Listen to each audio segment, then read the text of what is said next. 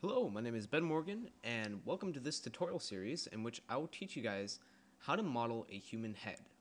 And this model will be based off of reference images that we will uh, be provided. You can look in the description for the reference images, and we're going to be focusing a lot on keeping the model as simple as possible and also getting good edge flow.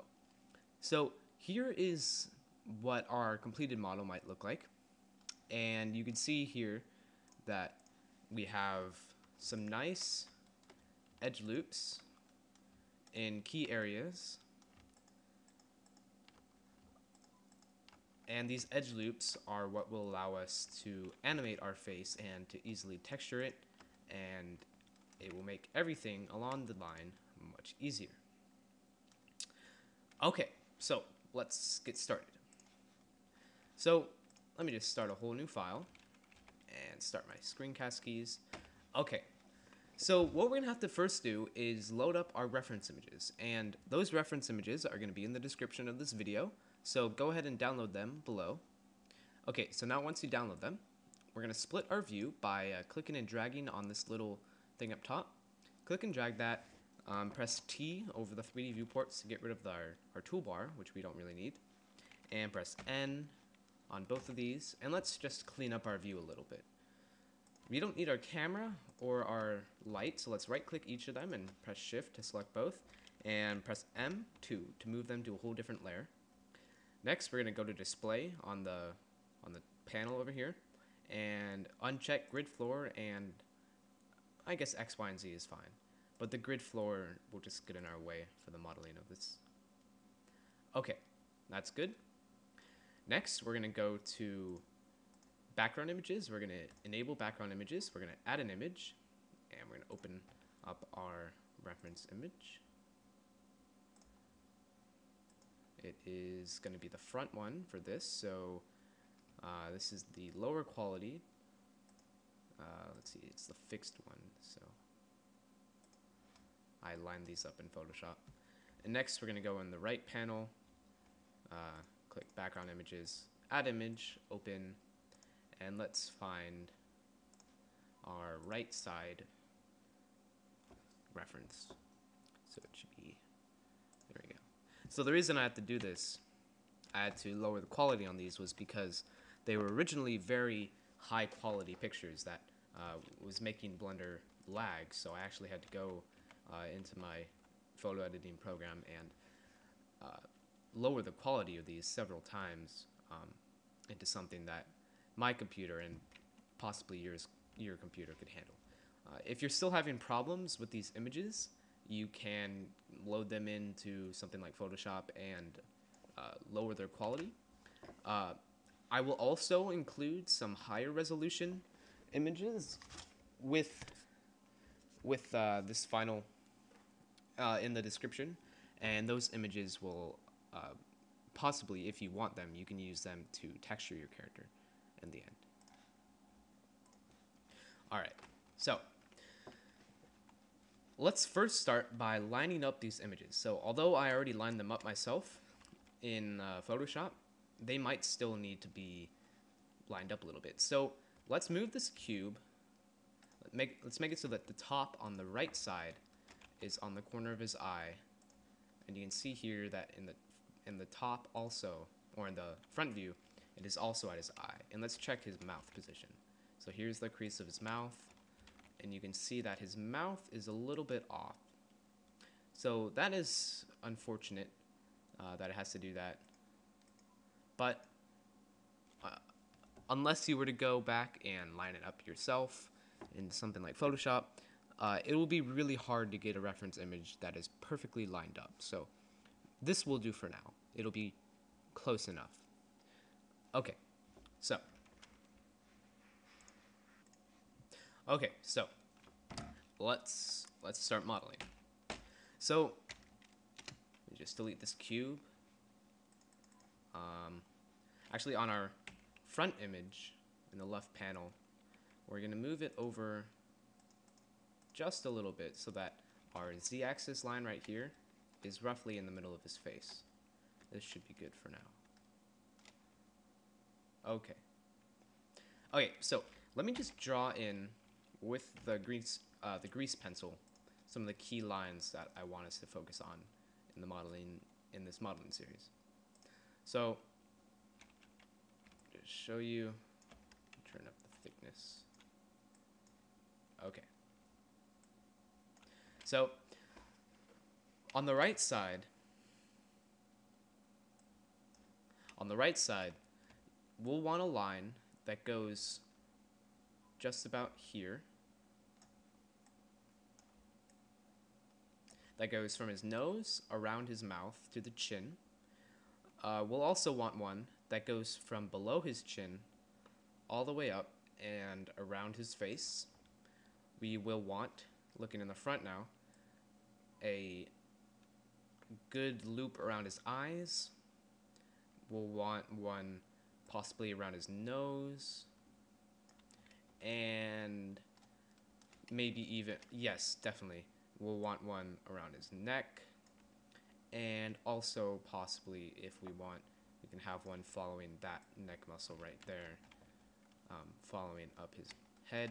We'll also make some in the back, and this one will go all the way to the top.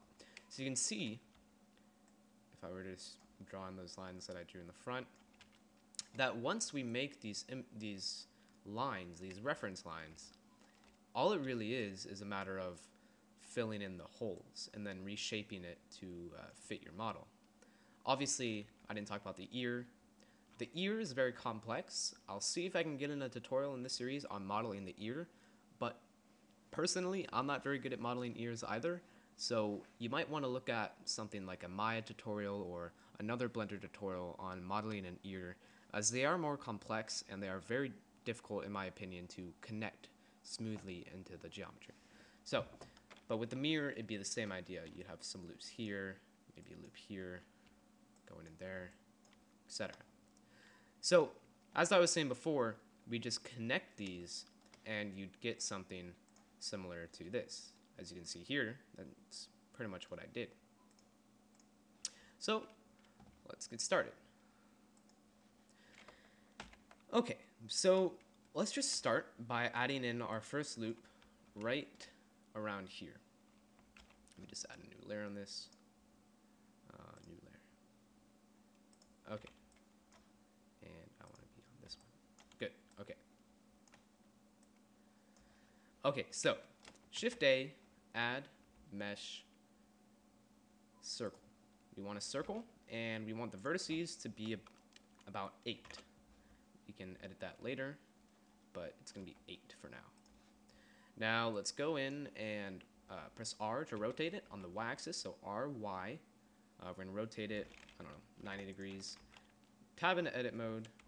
Make sure we're in front view. Okay, so right now in our front view we're in side, but we want to be in front. So go to view, front, or you can press 1 on your numpad. So let's rotate it, R, Z, 90 to make it face the front, and grab it on this right side, and grab it like that.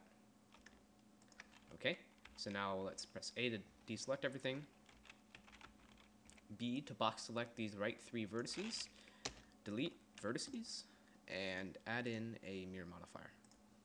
And you can uncheck clipping.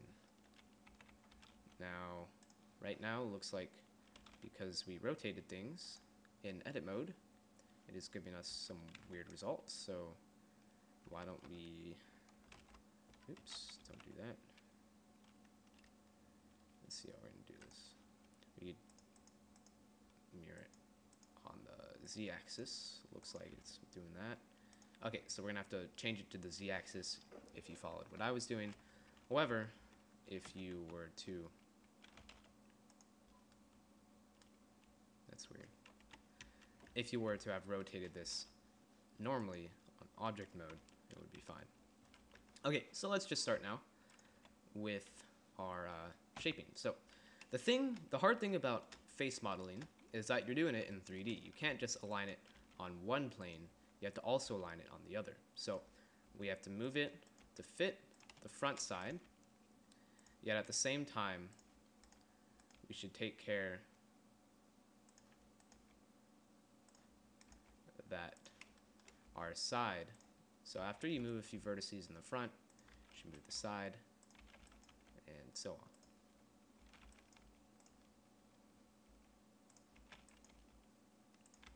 So move that to his chin. We can add some more vertices here. So select these two, W, subdivide, and move it like that. That'll be good. Select these two, W, subdivide, and each time you add a new vertice, always move the loop on each side to fit your reference. Here, we're going to W subdivide that and move it to make the bridge of his nose. Okay.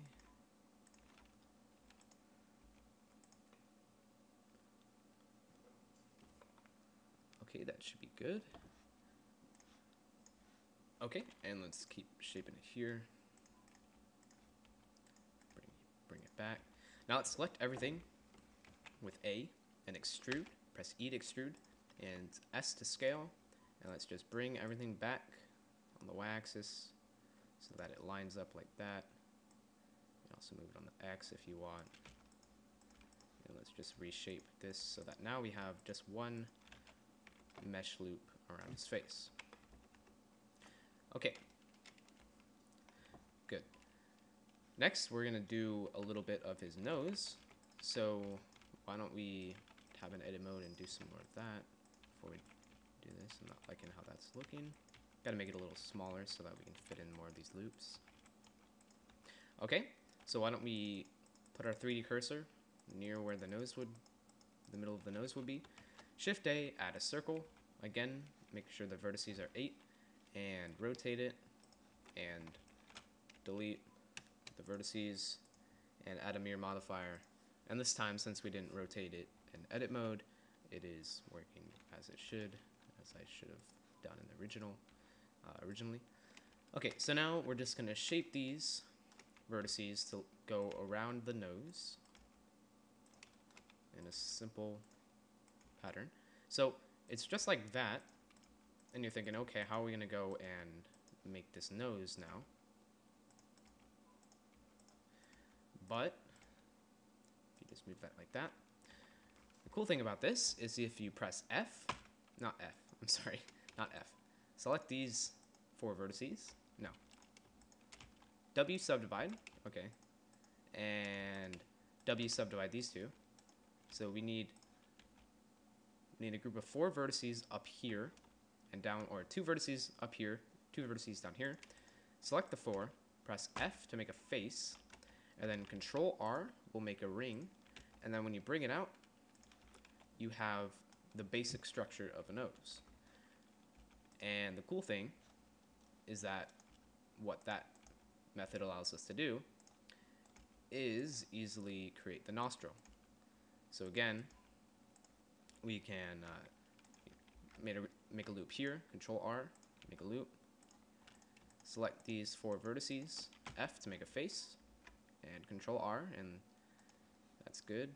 And we're gonna merge, no, Control R, we're gonna make another loop right here.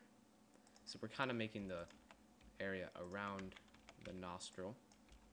You'll see how this comes together in a minute. Make the area around the nostril, and why don't we select these 4 vertices and make them a face, position them around the nostril. You can see in the front it looks like it, but not on the side.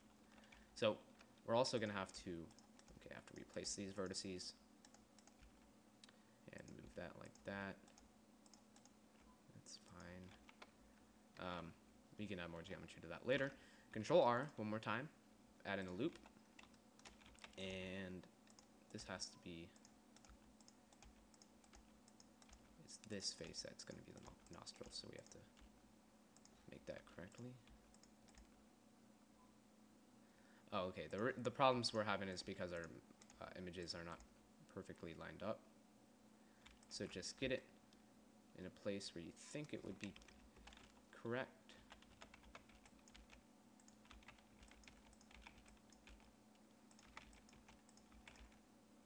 should never rely too much on your reference images. You should always look at what you're doing, look at the shapes that you're making, and not try to just fit it to the outline of the reference image. Okay, so now you can take those 4 vertices, select the 4, press E to extrude, scale it down, and extrude up, and you have the hole in the nostril.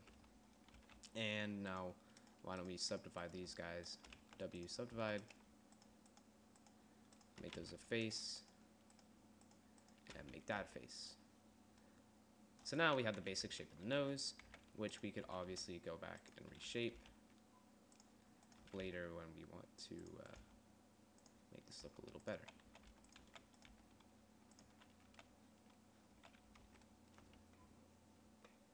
Okay, now that's it for this tutorial.